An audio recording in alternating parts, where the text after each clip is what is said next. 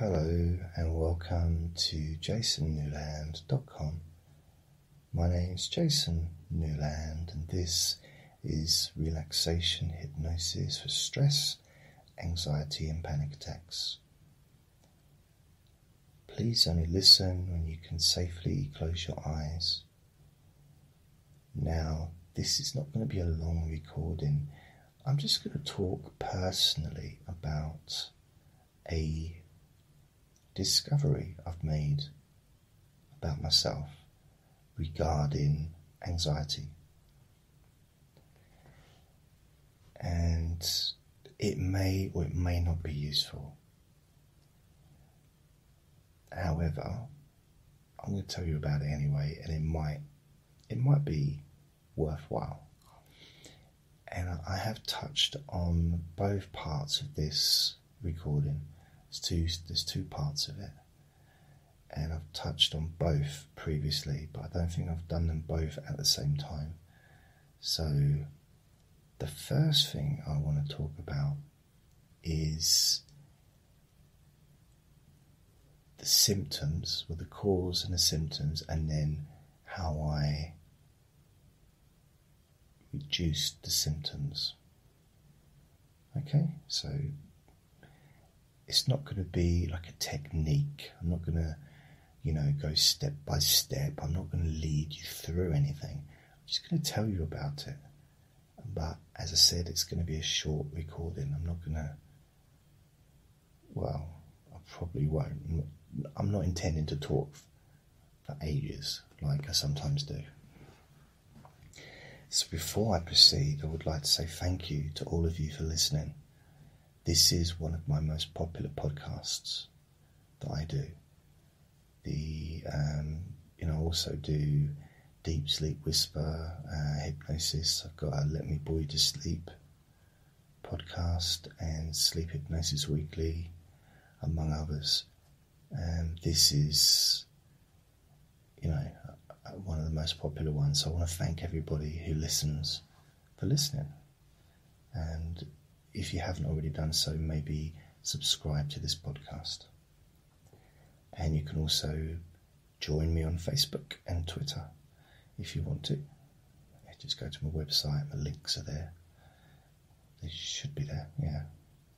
I'm not always the quickest in cottoning on to something when it comes to myself. Now, I'm not saying this as a put down. Generally, if I put myself down, I do it in a jokey way.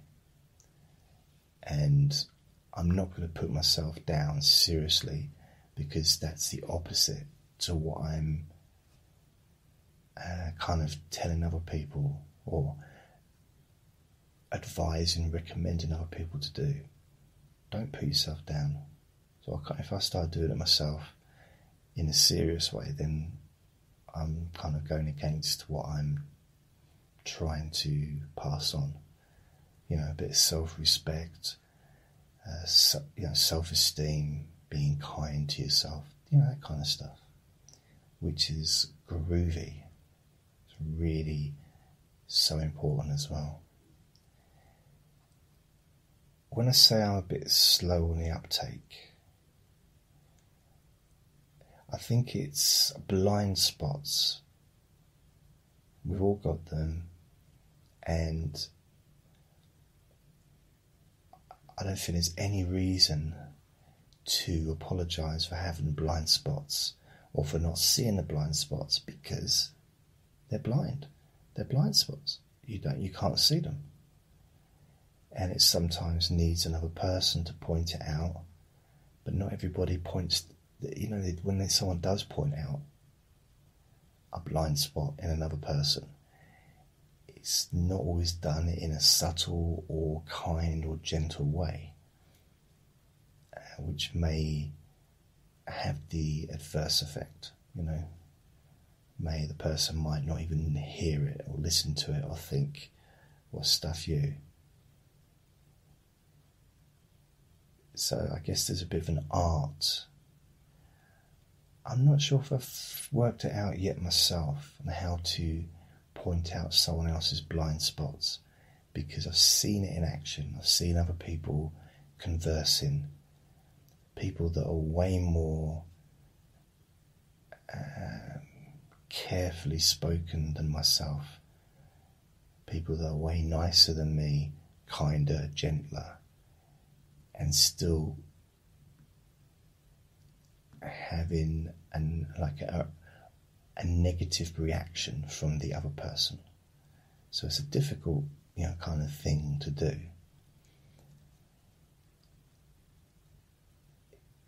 Seeing or discovering our own blind spots is probably even harder. However, this is my opinion, is it's less painful when you discover them than if someone else points them out. It's almost, I find it's quite a nice revelation to discover something. So for example, if I've recently discovered that I've got a bit of a bald spot, I'm talking about blind spots now, we're going to baldness. The crown of my head, it's the back, isn't it, the crown, top. I'm thinning on top. I knew that I was thinning a bit, but I didn't realise it was quite as,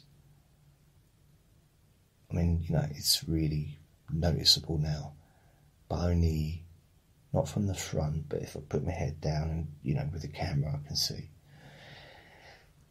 And if someone else had said, "Oh, you baldy," or, you're going bald, I probably wouldn't have enjoyed that experience. Not even in a humorous way. Probably would have annoyed me a bit. Not that I'm that bothered about being bald. I've been shaving my head since 2002, on and off. Completely bald, so I'm used to being bald, but I don't look good bald. It's just something that I used to do. So with the blind spots, the reason I'm talking about blind spots, there is a reason, although I think what I said there might be useful, is to have your mind open for blind spots, just to sort of be open to see them or to discover them. And it almost feels like, because if you have an attitude of non-aggression towards discovering blind spots, so if you're with someone and they know that you're reactive and they know that you're likely to react, or if you know someone and let's say they've got,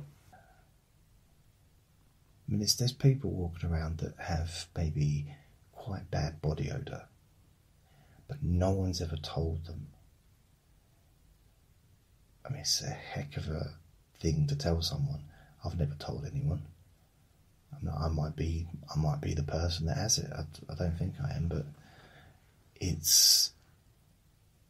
we all smell if we don't wash. But the thing is, if that person's kind of a reactive person, then chances are no one's ever going to tell them unless it's in an argument or in order to hurt them.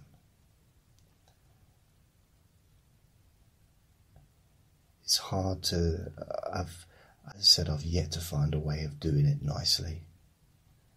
There was this person I worked with when I was much younger, and she was lovely. I really liked her. And, she'd just had really, really problems with body odour. And everyone was talking behind her back. And I actually really liked her.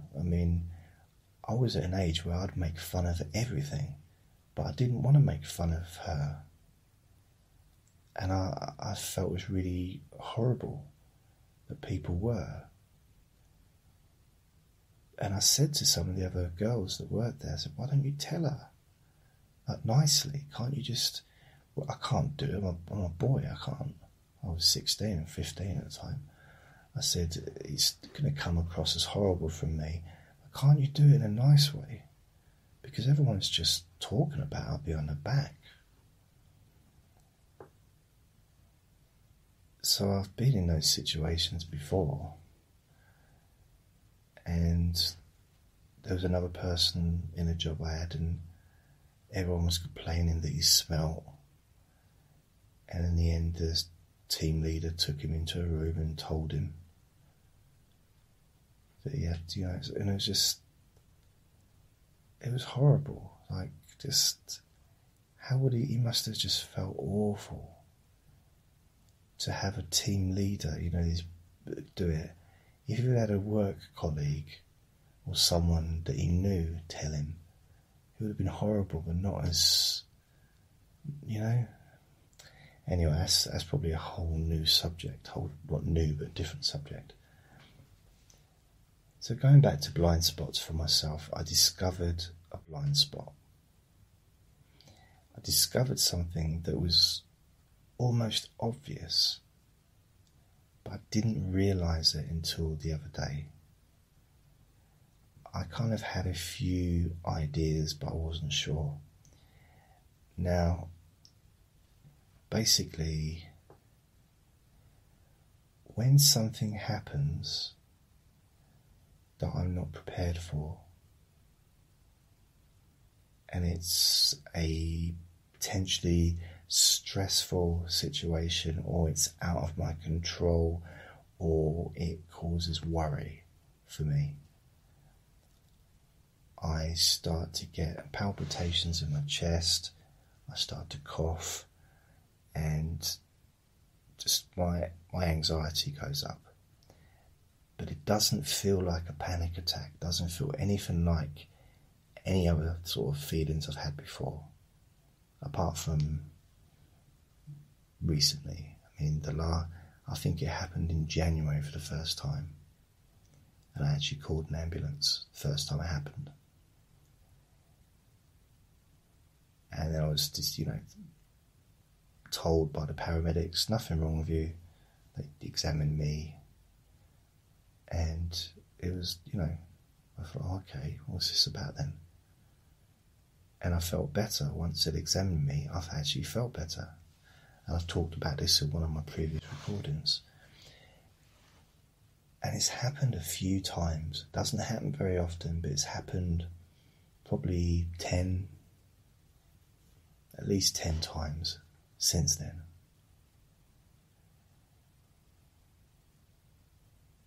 And it's so subtle that I couldn't kind of pinpoint why. I really did think, well, maybe there's something wrong with me. Maybe there's nothing happening here. I can really, nothing that seemed important. Nothing that seemed like it would be ready, that it could kind of have an effect on me emotionally. Well, Sunday night, it's now Tuesday morning, Sunday night, evening, I found a little bird in the park. I was walking Andre, and it was injured. I think it's a little baby bird. So I think it either fell out of the nest too early or something like that. It couldn't fly. It wasn't able to fly yet. It might have an injured wing, I didn't know. My X-ray vision wasn't working that night. And I brought it home, put it into a box, and my friend phoned me, and I started out sort of saying, what should I do? And she was giving me some advice, and I had to get some food as well, because I was so hungry, so I was eating some food. The bird was in a box, so I did all I could, put it on top of Andre's cage, out of his way, and then just eating some food. And I had this palpitations and I was coughing. And however strange it is, it's obvious it's to do with stress. But I didn't connect it with stress until Sunday night. It was a blind spot. was obvious. I mean, it's so obvious, yet I was blind to it. Anyway, knowing it was a blind spot wasn't enough for it to go away. So it reduced a bit. It did reduce a bit when I thought, okay, have I done everything that I can do regarding this bird? But I was worried about it. The last bird that my friend rescued, brought it up here, and he organised for a rescue. It was a seagull I think it was a seagull or a pigeon. Seagull, I think. And he organised for the rescue people to come and collect it and take it away, and because it had a broken wing or something. But by the time they got here, the bird was dead. I mean, literally, it was here for hours, fine, and, well, not fine probably, but, it seemed okay. And then left it alone for half an hour, and, and it was in the cage, it was locked, Andre couldn't get to it. I put him in the bedroom, I think. So I was kind of worried that was going to happen again. So I didn't know what to do. But anyway, I could just feel the stress and the anxiety over it. But I didn't associate it with those physical feelings before. Andre's just come out to say hello. And then I thought, what should I do? And it was time for me to make one of my Let Me Bore You to Sleep recordings, because that was the time of the day it was, and I thought, I don't know what that's going to be like. I wasn't feeling in the greatest space, So at the beginning of the recording, I thought, I'll give it a go. Not all my recordings get through to being actually uploaded. Sometimes I do a recording, and if I'm not in the right space, I'll just delete it. But I started that Let Me Bore You to Sleep Sunday night saying how I was feeling, which I don't normally do, because on those recordings I do talk about my life, I do talk about what's going on, but I try and keep it kind of fairly light, and it's about relaxing the other people listening. Andre, you can stop making loads of noise now if you don't mind. Thank you very much. And anyway, I thought, I'll give it a go, see what happens. I start off by saying about how I was feeling, about how I'd noticed kind of, I don't know if I used the word blind spot, but I might have done. And then I talked about the bird. I talked about how I was feeling about the bird and not really sure what to do and all that stuff, and did what I normally do. I just chatted for about an hour and 20 minutes, something like that. And I could feel the anxiety and stress leave my body. The feeling of needing to cough, the palpitations in my chest, the worry, all it just seemed to just disappear. And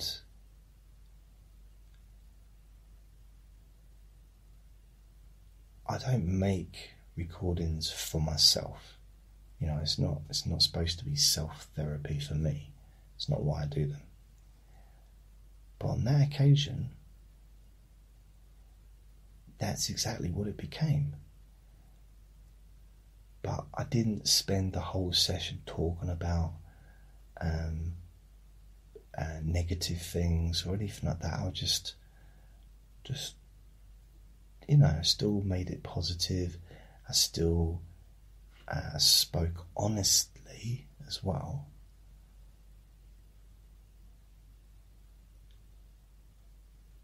And at the end of the recording, I felt really well. So, I think the point, or the message, or whatever you want to call it, for this recording is maybe try and keep your mind open for blind spots. So chances that other people will tell you about them, first of all, is quite unlikely outside of an argument. And secondly, someone might, in my experience, it's just my experience, I've noticed that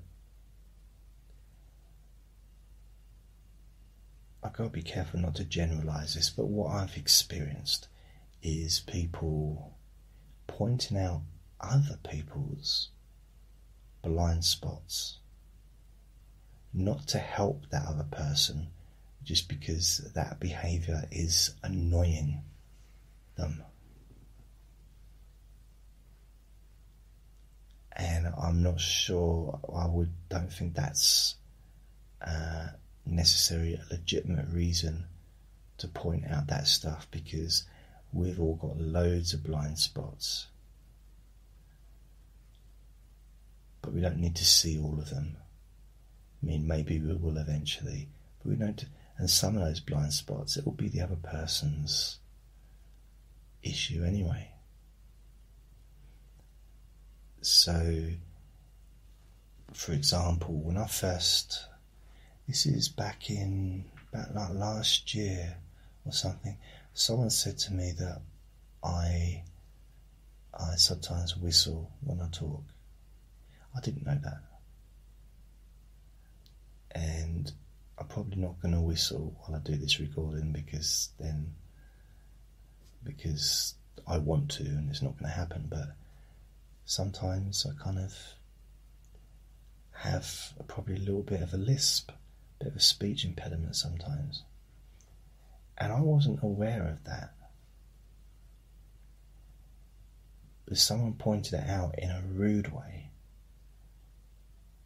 sent me a message and was rude about it. And it wasn't a very enjoyable experience. But the simple fact is, this is how I talk. And if I've got a speech, a lisp, that's going to be more to do with my mouth, maybe my teeth, my gums, my tongue, my jaw. It's going to be, it might be something I can't do anything about, because that's just how it is, and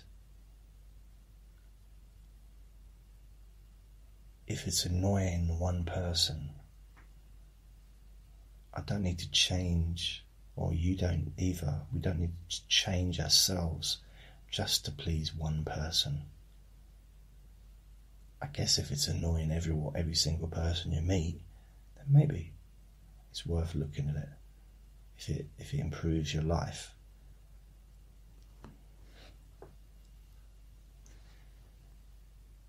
So that's for the blind spots. It's maybe to be open to find your own, especially when it comes to anxiety, stress, things that maybe trigger, but you don't realise they're triggers.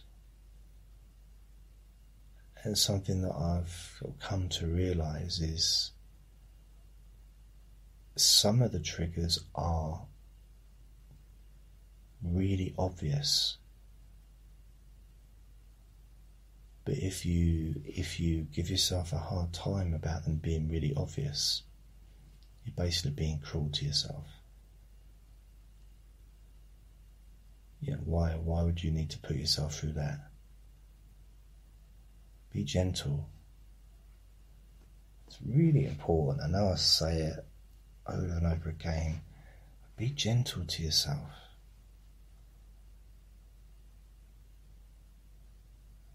I think that's the way forward.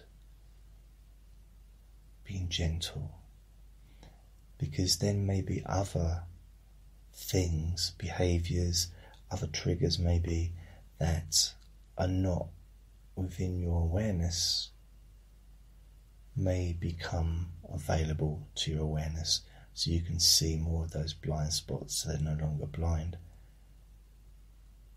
And then you can kind of prepare for them, or have a way to cope or deal with them. So that's all I say on blind spots. As far as the talking part goes, I'm not saying everyone should make a podcast episode. I've been making podcasts since 2007, 2006, 2007, so it's sort of what I do, but I can see the benefit of, I would say it's the equivalent of maybe writing how you're feeling down on a piece of paper. Personally, I would say this is even more powerful if you can verbalize it, knowing that no one else is ever going to listen. You can just delete it as soon as you're finished. And everybody's got a tape recording on a phone. In fact, you don't even need to record it. You can just speak out loud.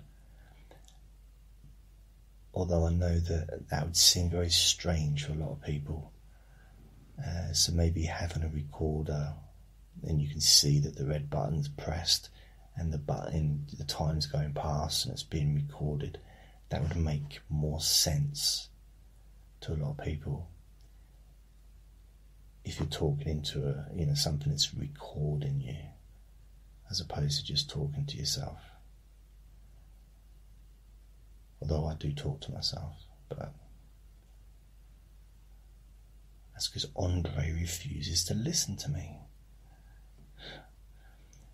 So that's something that you may want to try. I know I've mentioned this in the past, but I don't think I've ever mentioned both of those together. So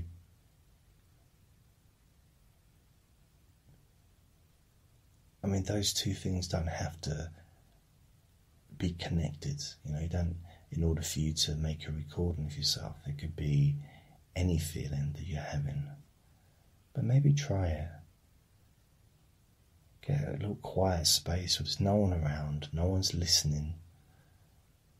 Press record on your phone. And just talk about how you're feeling. And explain it in your own words, knowing that you're not going to be criticised, you're not going to be mocked, no one's going to laugh at you, it's no one else involved. You're not trying to please another person. You don't have to watch your words. If you want to swear, you can swear. You can say whatever you want. You can express yourself verbally in any manner that you choose, in any language that you choose. So, you may be, for example, you may be French but living in England and speaking English all the time, all day long with people, and maybe you've got an English partner, and so maybe a chance to just speak in your own language. How you're feeling, expressing how you're feeling into this tape recorder. Well, it's the mobile phone, or your tablet, or your laptop, or whatever it is. They've all got recorders on them these days. You may want to save the recording, you may want to listen back to the recording, or you may just want to delete it. But it's for your ears only. Which means you can say anything. And notice how you're feeling during the process.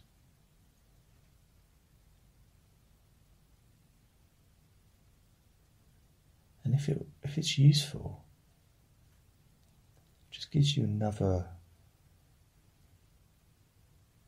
way to deal with things.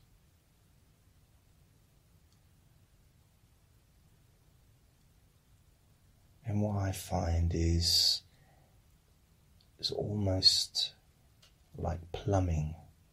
Might sound strange, but you're unblocking something so everything flows much easier.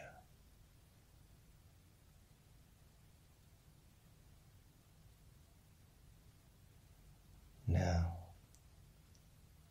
that's the end of this short recording that managed to still last half an hour. Thank you for listening. Remember to be kind to yourself, because you deserve to be happy. Lots of love.